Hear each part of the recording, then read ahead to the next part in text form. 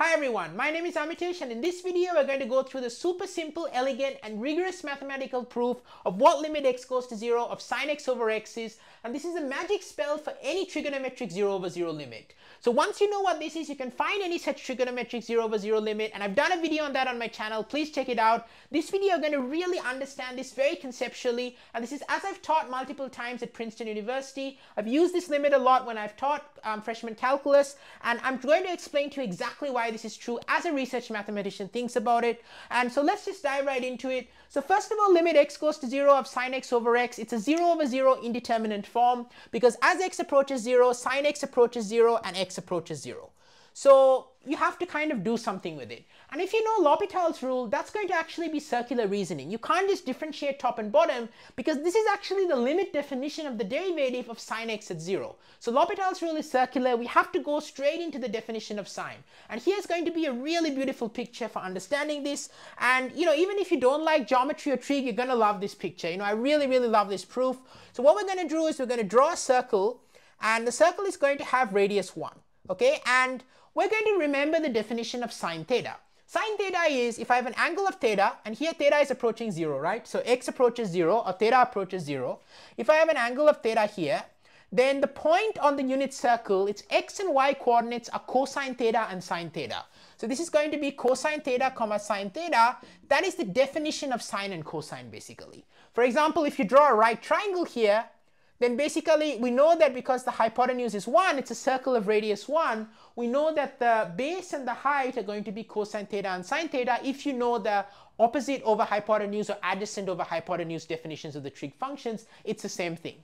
So here we've got cosine theta, sine theta, and the first observation we're going to make is we're going to really sandwich the sine x over x between two quantities that approach 1 and therefore show that this limit is also going to approach 1. So what are the quantities? The first quantity is going to be as follows. So I'm going to observe that the length of this arc, right, this green arc I'm drawing here, what is its length going to be? Well, if the angle is theta, we know that the whole circumference, right, the whole circumference of the circle, if a circle has radius 1, it's going to be 2 pi. That's the definition of pi. Pi is defined to be the ratio of the circumference of a circle to its diameter. It's not a theorem, it's a definition. So because we know the whole circumference, which is an angle in radians of 2 pi, has length 2 pi, radians, by definition of radians, basically the circumference of the arc or the length of this arc here is just going to be theta. And the other thing is we know that the height of this black line is going to be sine theta. And the point is that the height of that black line is less than the length of the arc. Why is that? Well, I can show you by drawing the following line. Let's draw a straight line that goes from this point all the way to this point on the circle, which is 1, 0. Now we know that the length of a side on this circle, this side of this triangle, this black vertical line, is less than that hypotenuse, which is the red line, right?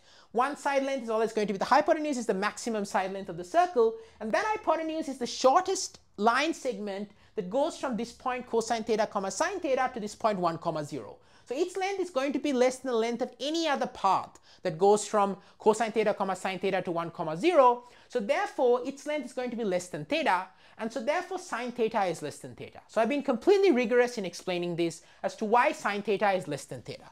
Okay, so that's number 1, sine theta is less than theta. So therefore sine theta over theta is going to be less than 1. Okay, so that's the cool thing. So if the limit exists, which we don't yet know it does, it has to be less than 1. Okay, that's number 1. Number 2 is I'm going to now do something else with this picture. So before I do that, I'm going to erase the sine theta here. I'm going to draw another picture, another circle inside here, which is going to be in green. Okay, so here's going to be the circle. It's going to be a circle that goes like this. It's a smaller circle. It's going to be in green, and its radius is going to be what? That's the question for you. It kind of goes like this. It cuts the point here on the x-axis. We know that this point here has coordinates cosine theta and sine theta. So therefore, the x coordinate is going to be the radius of this circle is going to be cosine theta. Okay, so 1 is going to be the whole radius of the big circle, but the smaller green circle is going to have radius cosine theta.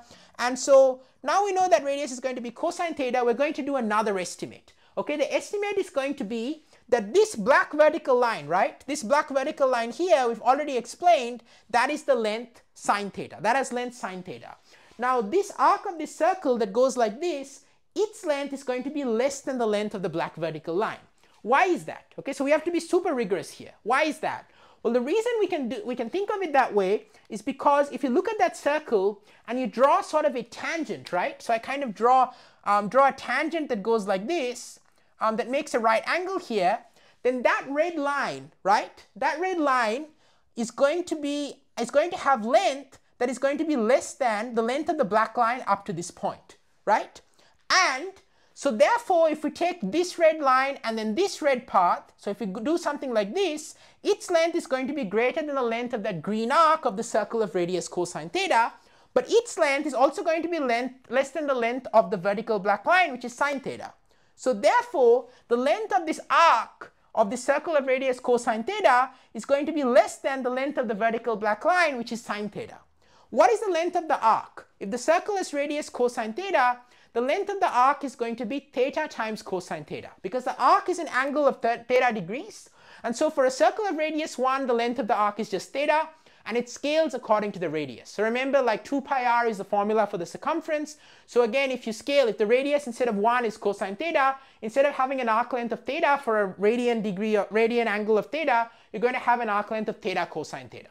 Okay, so what that is going to show you is the following. It's going to show you that therefore theta cosine theta is going to be less than sine theta, which therefore implies that cosine theta is less than sine theta over theta. So these are going to be the key estimates we need, that is going to sandwich sine theta over theta between two quantities, cosine theta and 1. Okay, so now what I'm going to do is I'm going to erase this and now tell you what the limit is. So this is going to be the sandwich theorem, which is intuitively obvious but requires a rigorous sort of mathematical proof. But we're not going to do that in this video. You know, maybe I'll have another video on my channel. But basically, we've got these estimates that cosine theta is going to be less than sine theta over theta is going to be less than 1, right? As theta approaches 0. Okay, so here our picture is suggestive. You know, as theta approaches 0 is all we care about. So of course, if theta is negative, you know, you can do the reflective picture across the x-axis. So there's nothing special there.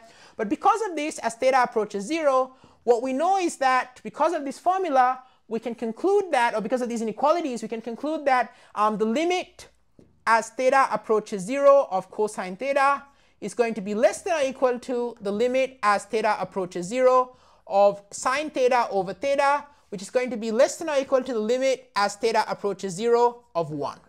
Okay?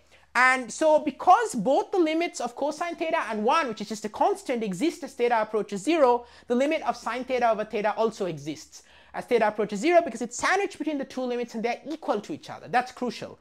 So because the two limits, cosine theta and 1, cosine theta as theta approaches 0 is 1. You can even see it from this figure, right? As theta approaches 0, the length of this cosine theta going up to here, this point is going to approach the point 1, 0, and we know cosine 0 is 1. Okay, cosine is a continuous function. So we therefore get that 1 is less than or equal to, so I'm going to write this, 1 is less than or equal to the limit as theta approaches 0 of sine theta over theta, which is less than or equal to 1. And of course, if a number is greater than or equal to 1 and less than or equal to 1, it has to be equal to 1. So that concludes the proof of the theorem. And that's a geometric proof. And you can also do this with areas. You know, instead of arc lengths, you can approximate with areas. You can sort of say the area of the sector of the circle is less than or equal to the area of the triangle is less than or equal to the area of the big sector of the circle of radius 1.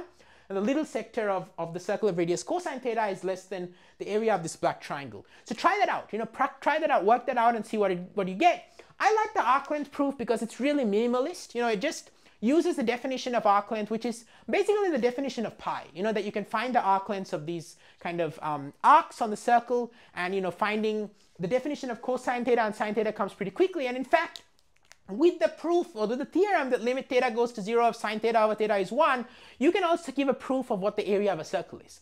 Okay, so I could do that in another video, so I'd love to do it. So there are so many different ways of looking at this. Here's one. If you have another, drop a comment down below. Try to work out the area formulation. Drop a comment down below. I'd love to see it. And, you know, please, you know, if you've watched this far, I'm so grateful for, you know, your time and your attention. And I hope I was able to support you. Because what I'm trying to do is I'm trying to help as many people as possible to create infinite free accessible math education worldwide at all levels of math. I'm just trying to create a library of math. And, you know, my channel's right now a bit smaller, but I'm trying to grow it. And by liking, subscribing, watching as you've already done, and spreading the words to friends, family, and other students, you know, if you're studying in high school or college, it really makes a big difference. You know, if you're finding the content content valuable to help disseminate the content to more people and help as many people as possible. I've got math at basic math, advanced math, intermediate math, and you know, all the math I do is as accessible as possible. You basically just need to know what sine and cosine is, and here's the argument. You know, that's all there is. I try to take you on a journey rather than giving you like a formal presentation of concepts. So thank you so much for watching. Wishing you all the best. I'm super excited to see you in the next video. Please take care, and I hope to see you achieve all your goals and to be happy, healthy, and successful. And I will see you in the next video. So I'm super excited for that, and I'll see you soon.